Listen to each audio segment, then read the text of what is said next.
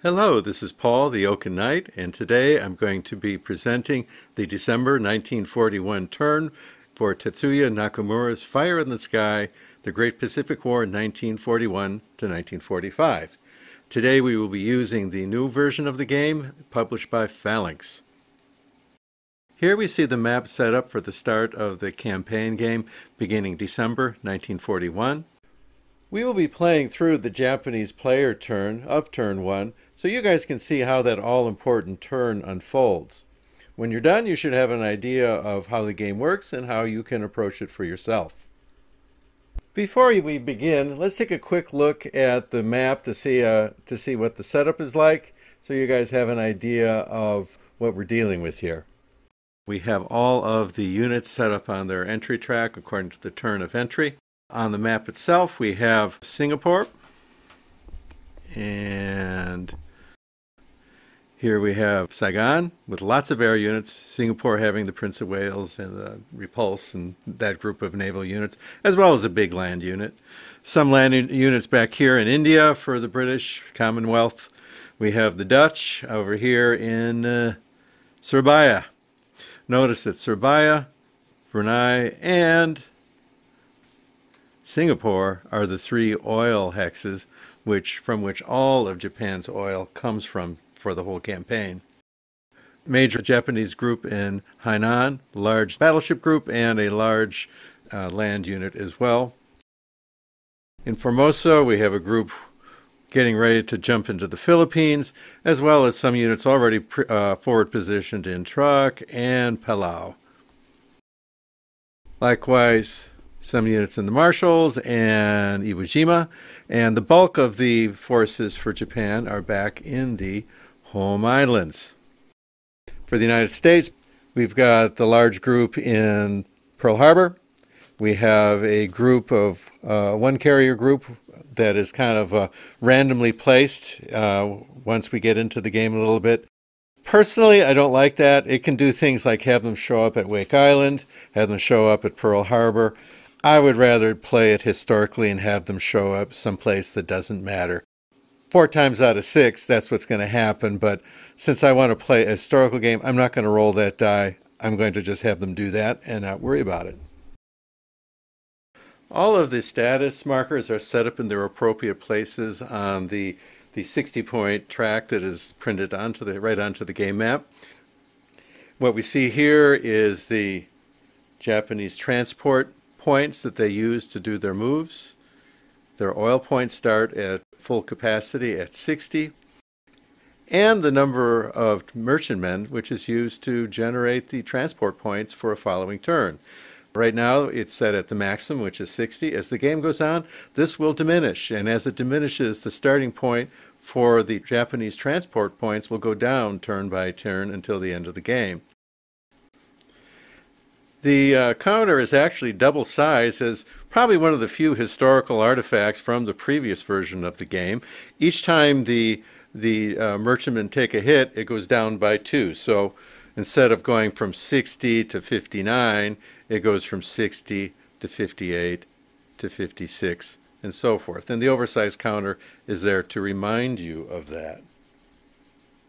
Transport points are generated new at the start of every turn, so any unused transport points are lost.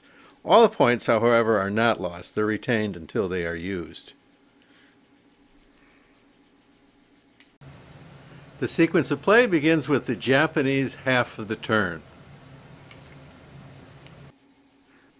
The first phase of each turn is the economic phase. Depending on which player is the phasing player, different actions will occur. For the Japanese, the first thing they would do is to pay to transport all oil from the Japanese to the Japanese mainland. So for every oil hex that they own, they would generate 8 oil points. They would have to pay 8 transport points to transfer 8 oil points. So potentially they need to reserve up to 24 transport points from the prior turn to have points to move the oil for the current turn. So some measure of planning ahead is required. The second part of the Japanese economic phase is to pay to move Japanese transports to the Japanese convoy escort box. Now, Once they're there, they stay there unless you pay again to remove them. It costs 2 transport points to pick a destroyer up anywhere from the map and plunk it into the Japanese convoy escort box. So I have paid 2 transport points to remove one destroyer from the Formosa group and place it in the Japanese convoy escort box. It's the destroyers that are in the Japanese convoy escort box that get to try to protect Japanese convoys and therefore protect their merchantmen. The next phase is the reinforcement phase. And notice how the rule citations are right there for you to look up should you need to refresh yourself on what exactly happens during each phase. During the reinforcement phase, players receive their reinforcements from the turn track, which may include damaged units that are now repaired re-entering the game. For the Japanese player, damaged aircraft carriers return without any aircraft. Instead, one of 2 things happens. They get placed in the carriers without planes box, which is a really unhappy place for an aircraft carrier to go, kind of like purgatory. Or, if sufficient planes are in the naval aviation box, the Japanese player may, at their discretion, but they don't have to, replenish the aircraft that are on the aircraft carrier and get it back in the game. Note that they don't have to do this because let's say they have a carrier that's not so good and they got another one coming in, say in a turn that's better, and they expect to have sufficient trained up aircraft for naval aviation. They may withhold the not so good aircraft carrier so that the better one can actually enter the game in a turn or 2. Only Japanese aircraft carriers that have been damaged have this problem. Newly arriving aircraft carriers that are right off the ship dock come with fully equipped air groups and do not have to take planes from the naval aviation box. Also during the reinforcement phase, the phasing player sets their submarine points back up to their limit. So in this case, the limit is 2. So that were the Japanese down below their maximum of 2 subpoints, it would go right back up to 2, its full value. Notice that how the Americans on turn 1, they have 2 subpoints. Beginning turn 6, go up to 4 points, and at turn 10, they go up to 6 points, and so forth, all the way up to 8 points on turn 14. That and some die roll modifiers make the American submarines a truly fearsome force as time goes on, but not in the beginning. So while neither side has used any submarine points, the phasing player also gets to replenish their transport points. In the case of the Japanese, it goes up to their merchant value. So those 2 points that we spent to move the destroyer up to the convoy escort box get replenished, and since our maximum is 60 currently, it goes up to 60. And the final thing that can be done during the reinforcement phase is to pay for replenishment counters.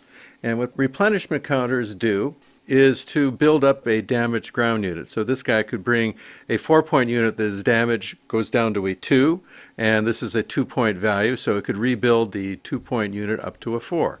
Note that you may not combine multiple replacement counters to build up a bigger unit. You have to buy a bigger replacement counter.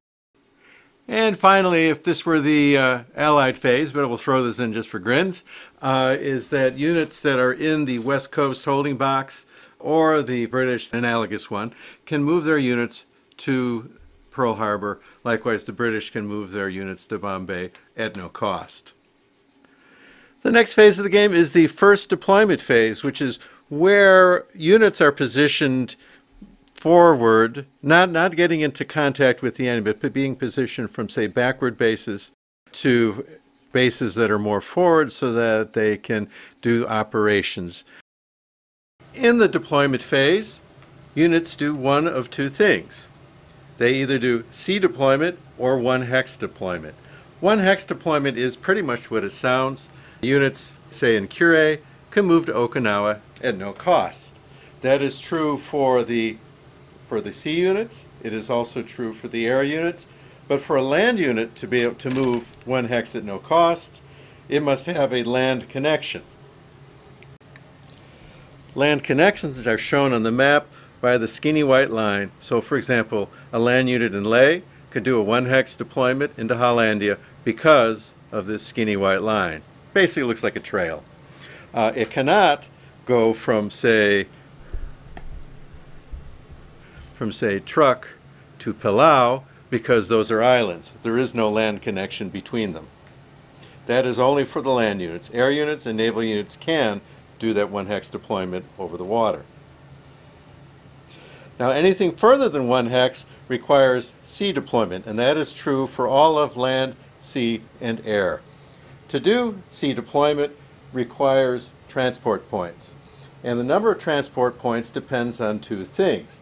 It depends on the transport cost of the unit, which is going to be the black number, say out there on the land units, sea unit, and likewise air unit. So you can see what the cost is going to be. That cost is for 1 to 4 hexes. 1 to 4 hexes. Anything farther than that is going to cost an additional increment of whatever the base number is. So if you are moving, say, 6 hexes, you have to be able to move to a base 4 hexes away or less, and then you continue on with a second move, and once you go above 4, you have to pay an additional increment of cost. So a 2-point unit moving 8 hexes would cost 4 points. Likewise, one of these big honkin' infantry units, these 8-point units, such as this guy here, moving him 4 hexes is, over sea is going to cost 8 points, and moving him farther than that, well, moving him 5 to 8 is going to cost 16. Moving farther, the next 4 increment is going to cost 24. Remember, the Japanese only have 60 points, so moving this guy even, say, up to 8 hexes is a large investment of transport points for the turn.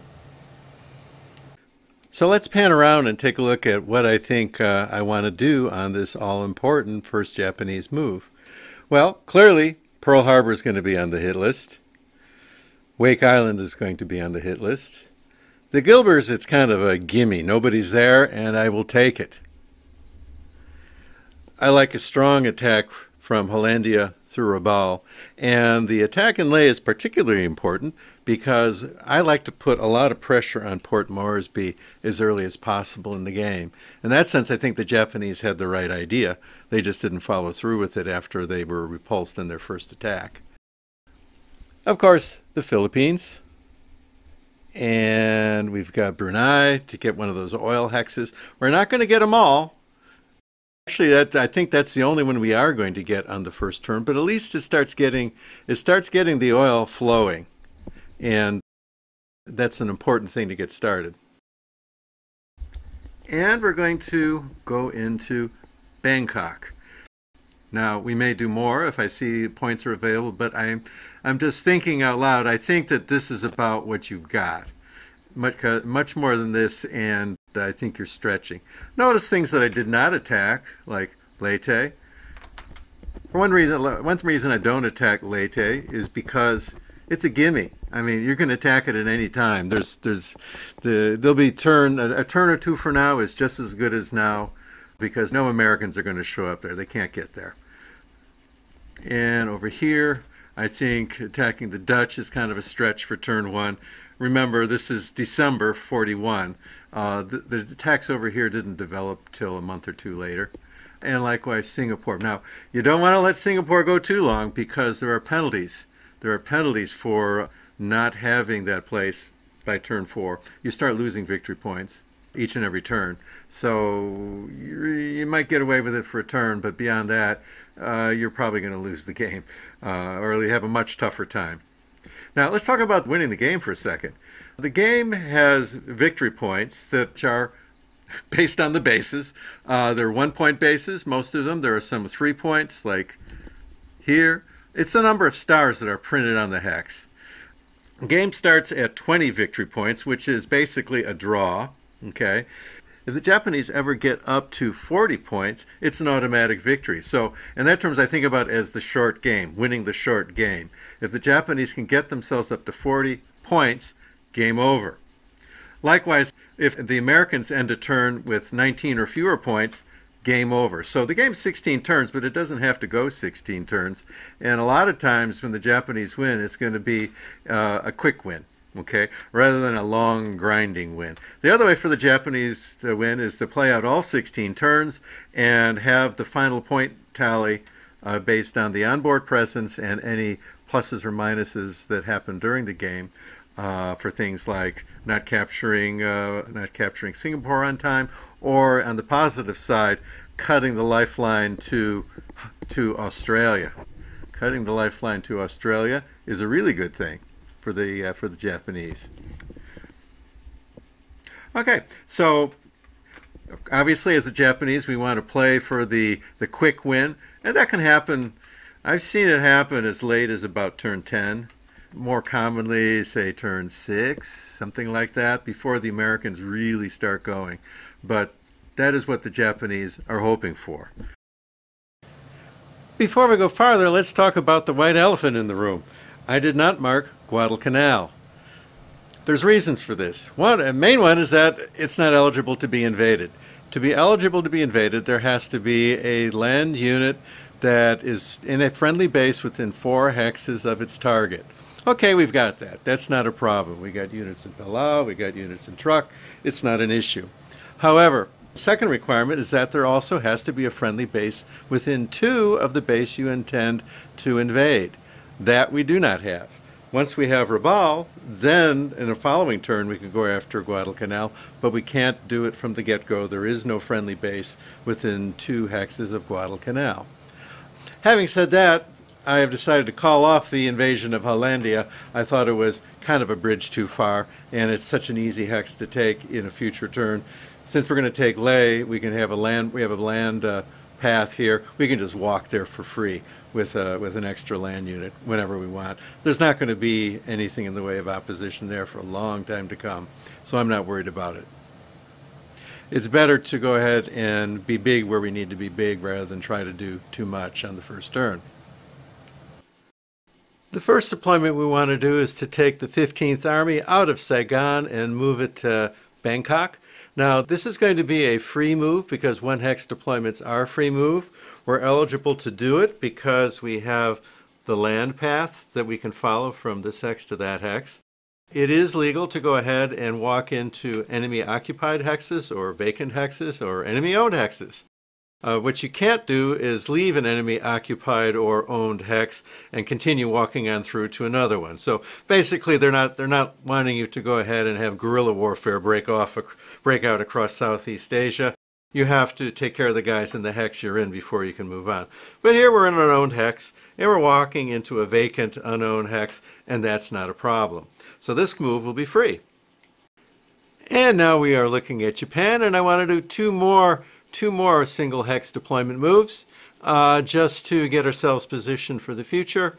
We're going to move the battleship Hiei to Okinawa, and we're going to move the 43rd Division to the western part of Japan. Okay, those were all free. Those were all 1 hex deployments.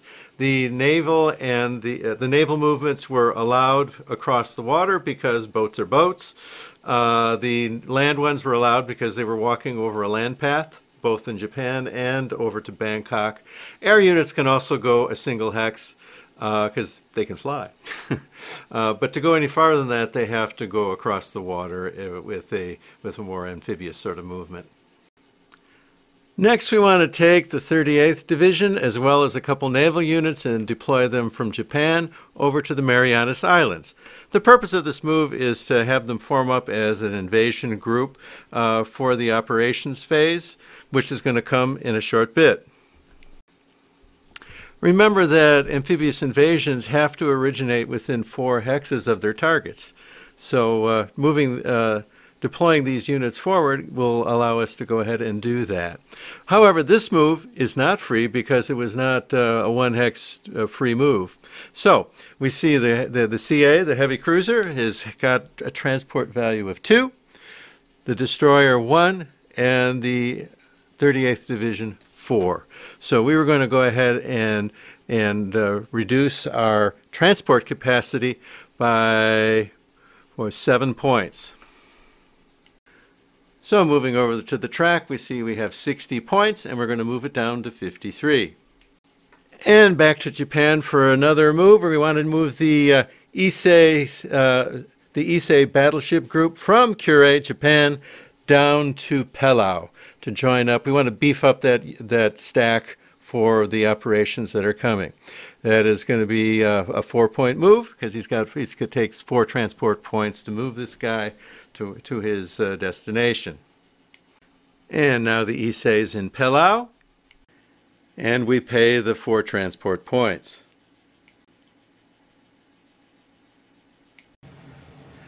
Now, in the example I've shown so far, we've done the single hex movement for the during the deployment phase, and I did a single leg move for various ships and ground units. Now, by that I mean you pay the transport points, you go from friendly base to friendly base within 4 hexes of the original base where you started from. But you can also chain these together as long as you don't hit an air zone of control, which is just like in standard hex battle games, land battle games, you got a zone of control around the unit. So if you had a air unit here, the air zone of control would be all the hexes around it. Here's one here, it's all the hexes around it. That stops deployment. In fact, since you can't end up in the middle of the water, let's say if this was that's an American unit, if the Japanese owned Ellis, they could not. If they had to go here, that would stop. They couldn't do it. Now they can come in other ways, so it's okay, but that's how it works. It stops as soon as you hit an air zoc. Now, the important thing to know is that these can chain together. So, for example, this is how you get the Americans in the war in the Solomon Islands, okay? They're going to start in Pearl Harbor. You're going to pay your transport cost, 1, 2, 3, 4 to Ellis Island, and then you're going to pay it again a second time, 1, 2, 3, 4 to Nomiya. The issue is the port capacity. The port capacity is 16 in Nomiya. It's big enough to get a carrier group and some other ships there. Now, Ellis Island is not. It's only got a stacking of 2 points, but stacking is not applied to the end of the deployment phase. So you can use it as an intermediate stop to get you where you want to go. All right. We have a different situation over here in Singapore. So let's assume that these guys survive what's coming and they're still there for the Allied part of turn 1. Well, we've got the difference is that we have a bunch of air units in Saigon. They have an air zone of control all around, so these guys are starting in the air zone of control. What that does is that they only get to move 1 hex. They only get to move 1 hex. So they're really not going anywhere, okay? And so we don't have to worry so much about them getting away. They're not going to get away. And probably even more important at this point is how units perform reaction move when they are within an air zone of control. And it's a similar thing. If they start within an air zone of control, even if they react, let's say we're going to invade here in Brunei, their reaction is going to be limited to 1 hex. So if they're not starting with an enemy's air zone of control and they enter one, they get to move 1 more hex. But if they start the move in the enemy air zone of control, they get 1 hex period. So that means that we have no fear of these guys interfering with the invasion of Brunei or anywhere else. However, the same is not the case for the Dutchmen or for the Perth.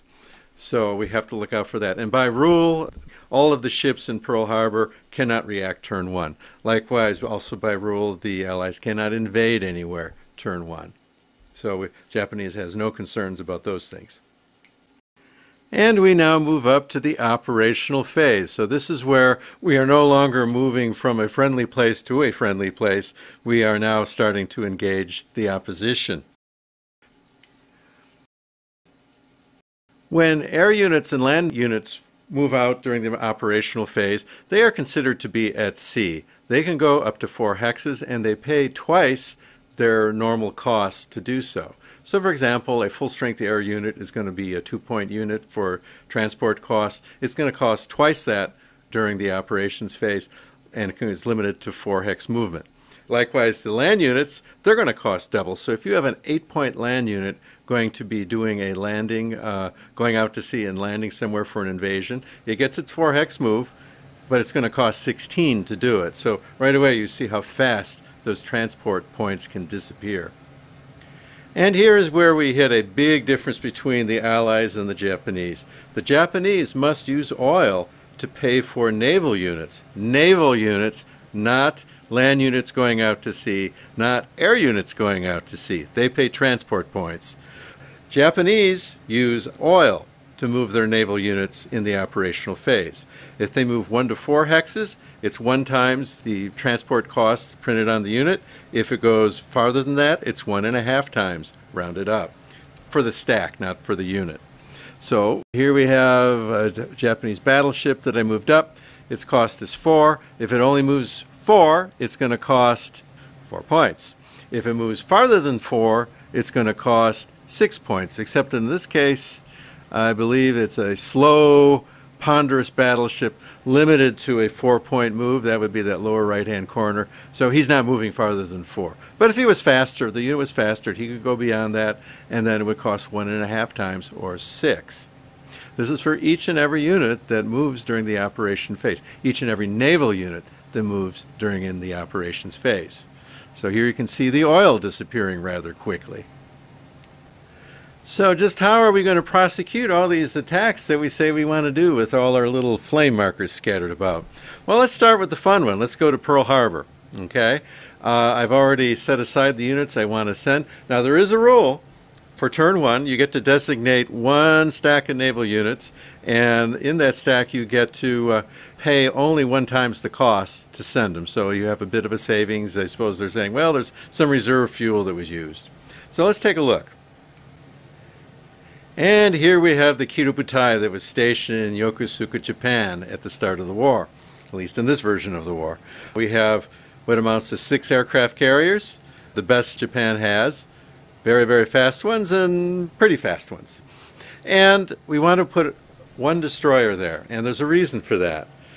The submarines, the American submarines, are suffering from a detriment of -2 on the first turn, but they get a +1 if there's no destroyers present, and the base to hit number is a 5 or 6 on a 6-sided die. So we take off our shoes and socks and do the math, and we see so long as we have 1 destroyer in a task force, it is invulnerable to submarine attack on the first turn of the game, which is a good thing for the Kirubutai. We don't want to have them sunk by submarines right away.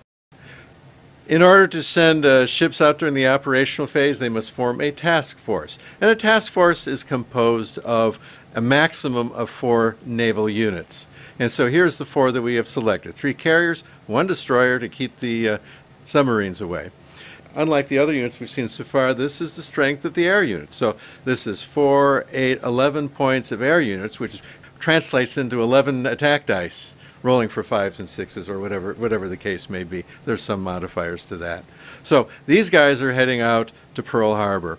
They're going out past 4 hexes, but by rule for the first turn of the game, they only pay the base cost. So they're going to pay 4, 8, 11, 12 oil points this time. 12 oil points, and they're going to show up at Pearl Harbor. And here we go with them showing up at Pearl Harbor. And in one swell foop, we decrease the oil tally for the Japanese from 60 to 48. That's gotta hurt. The troops and destroyer unit over in Iwo Jima is going to go ahead and assault Wake Island. We have a base within 2, and the base where the assaulting troops is originating from is within 4 of its target. This is going to cost double the transport points for the land unit, so it's going to cost 4 transport points, and it's going to cost 1 oil point for the destroyer group. And there we go at Wake Island. The land unit is considered to be still at sea at this point in time.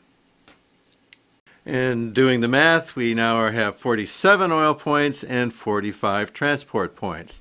Next, we're going to go ahead and do this easy attack here over to the Gilberts. There's really nothing that can touch them, so that's an easy one. And as with the other one, this is going to cost 4 transport points and 1 oil, bringing our total down to 41 transport points and 46 oil. Remember, right now we don't have any oil hexes that have been taken, so as of right now there's no new oil coming until we do that, so we'll get there. At Truk, we have two destroyer groups and a heavy cruiser group and some troops that are ready to go to Rabaul. I think I'm going to leave one of the destroyer groups behind. I think this should be enough. The only guy that could cause us a problem is the Perth stationed in Australia. It could react. Its reaction range is half its speed, so 8 halves to 4. So he can interfere with guys landing within 4 hexes of him, and he can get to Rabaul.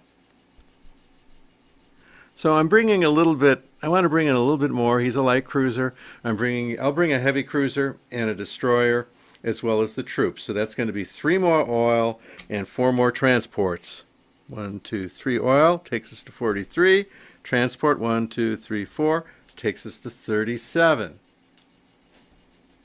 And these guys are getting ready to land. Next, we have up here in the Marianas. Remember, we forward deployed these guys, and now we're going to use them. We have a destroyer and another heavy cruiser along with a bigger land unit, and those guys are going to go invade Lae. I'm happy having a stronger unit here because we want to put early pressure on Port Moresby, and having a nice 4-point unit there may just be able to do that. At least it will cause the Americans to think about putting more troops there. Okay, and they're kind of tight on troops to begin with, so putting pressure on them early, that will cost. Again, it is within half of their speed. Their ship speed is 8 on both of them. They're within 4, so it's going to cost them times 1. That's 3 oil points and 8 transport points for that bad boy land unit that's coming. So that brings us down to 40 oil and 29 transport points. They're going fast. Next, from Palau, we're going to send the invasion force to Brunei, which will consist of a destroyer group, the Issei battleship group, and the Mogami heavy cruiser group, along with the 2-point infantry unit that's going to take the place. Now, this is a heavier force, partly because, while we don't have to worry about the British intercepting because they are in an Erzak, the Dutchmen are not. These guys can actually go ahead and intercept us in Brunei. They're within 4. No reason why they can't do it, because their speed is 8. So half their speed is their interception range. No Erzaks to stop them. They can do it. That's why we forward deployed the Issei group, so that hopefully this will be enough to convince them that maybe it's not a good idea to go into Brunei. And this will cost 7 oil and 4 transport, taking our oil down to 33 and our transports down to 25. Next, from Formosa, we have to do the invasion. And there's no naval units around here to speak of, so we simply have a cruiser group, a heavy cruiser group, and a destroyer group. Remember, we want to send at least 1 destroyer with every force that goes to sea, so those submarines can't hit us on turn 1. And we're going to invade Manila. Now, Manila is another special place. If you don't take Singapore by turn 4, it starts costing you a point a turn, and likewise Manila starts costing you. So you have to take this place. This is not an option. So these guys are going to go in. This is 3 oil points and 16, yes, count them, 16 transport points for this invasion force. So that would take our oil down to 30. We've now spent half our oil. We're down to 9 transports. We started with 60, so we're burning through those transport points. The invasion force is now in place. However, I think we need more than this. This could win, but I think it's closer than you think when it comes to the most important target on this whole map, in my estimation, which is this air unit. And the issue with that air unit is that it actually interrupts the flow of oil back to Japan. Oil is going to need to hit a base every other hex that it travels. That's the supply line. to get oil back to Japan. That doesn't get it there. You still got to pay for that, but you don't even get the opportunity to get it there if you don't have a supply line. And Erzaks break supply lines. So once we take Brunei, we can trace to Saigon, we can trace to Hainan, and if this air unit is not here, we can trace to Formosa and on to Japan. But if that air unit's there, we have a big happy hex here, or a big unhappy hex here, that his Erzak is hitting. There is nothing stopping it. That air unit has to go. Now, we do have a good force. We have four air units here, 8 points. There'll be long-range air attacks, so that'll have to 4 dice attacking. That should do it, but I have seen it not do it, and this is kind of too important to play with. So, Palau, I've got a light carrier with 2 aircraft. Got a light carrier with 2 aircraft and a destroyer. Now, because they're originating from a separate base from the landing task force, these guys have to form a separate task force, and it's generally a good idea to keep your carrier task forces separate from bombardment and or invasion task forces. So these guys are going to form their own task force, and they are going to travel also over to Manila to provide further air support to this attack. And that's going to cost 3 more oil, bring it down to 27. And we now have, we're going to have 4 land-based air hitting that air unit, plus an additional 2 sea-based air. If you want to play games, you can probably split off some of those to attack the ground unit, but we'll think about that once we get to combat. Right now, we just got to get the planes there. I think 6 should be enough to put us on some firm footing to make this attack do something. Now, we don't have to take the Philippines. We don't have to take the Philippines this turn, and we don't even have to damage that ground unit, but we do have to take out that air unit, so that will be the focus. Finally, we are going to be attacking the ships at Singapore, and if they react out, the only place they can react to is Saigon, so it just makes it even better for us because then it's not long range. They're probably going to stay there. When a force reacts, it has to be able to react to where an enemy is. Okay, they don't have to be able to attack it, but there's got to be an enemy there. Since the only place that is true is Saigon, that's the only place they can react to because they're in an Erzak, and that limits them to 1 hex movement, not the normal 4 that they would have. Even so, there's really, where are they going to go? They can't go back over here because there's no enemy units there. They got to react into a hex that has an enemy unit. So that is our attack setup for December 1941. Now we can go ahead and go on to the next phase. One last thing before we do that, we have the Tokyo Express marker from the optional rule that the campaign game recommends using. They list, I think, about 3 optional rules they recommend for the Japanese and 3 more for the Allies. I do use them, and I do think that they add to the game. One of them is Tokyo Express. So what the Japanese can do is in one task force that's out at sea, that consists of cruisers and destroyers only, plop this down on one such stack, and what it does is it gives that stack first fire in any naval engagement. Normally it's simultaneous fire. We've got a battleship over at Brunei, so we can't put it there, but I'm going to put this in Leh, because that's, the overall strategy I'm following from turn 1 is to pressure Port Moresby, and I don't want anything to happen to this particular task force should the Perth come out and try to do something. It's unlikely they'll be able to do it, but I want to make it even more unlikely that they're going to want to try. And the next phase is the reaction phase. This is where the Americans get to react to what the Japanese have done. Now, by rule, the Americans in Pearl Harbor can't go anywhere. They're stuck in place.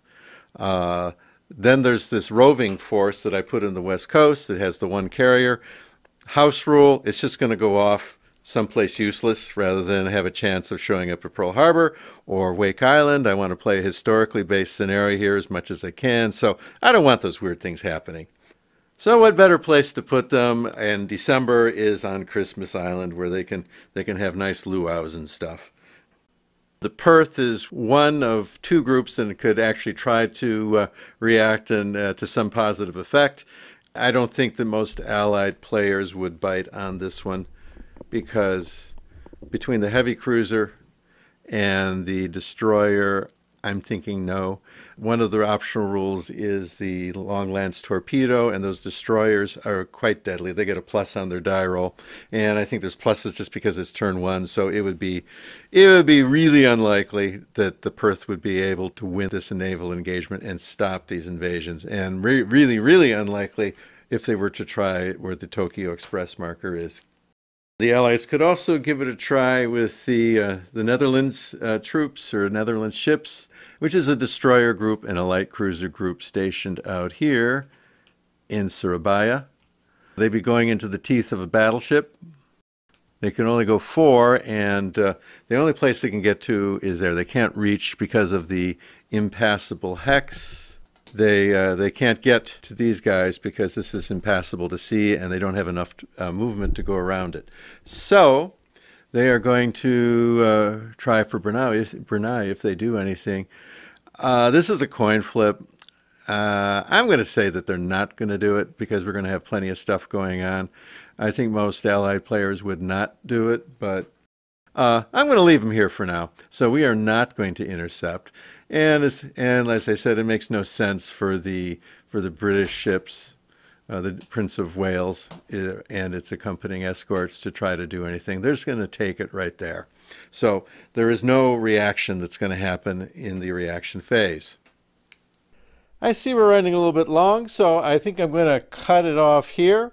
I'm going to package this up as part 1 of a 2-part series. Part 2 will have the combat sequence for all of the battles that we've generated so far, as well as finishing out the turn all the way to the end for the Japanese player. And then we'll talk a little bit about strategy that the Japanese can follow to continue the campaign on past turn 1.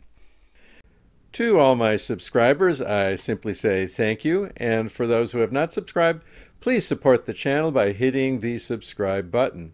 I'll have part 2 up in just a couple days. All the footage is shot, and so I just have to do the editing and put on the final touches, so it won't take long. But until then, this is Paul, the Oaken Knight, wishing everyone a pleasant evening.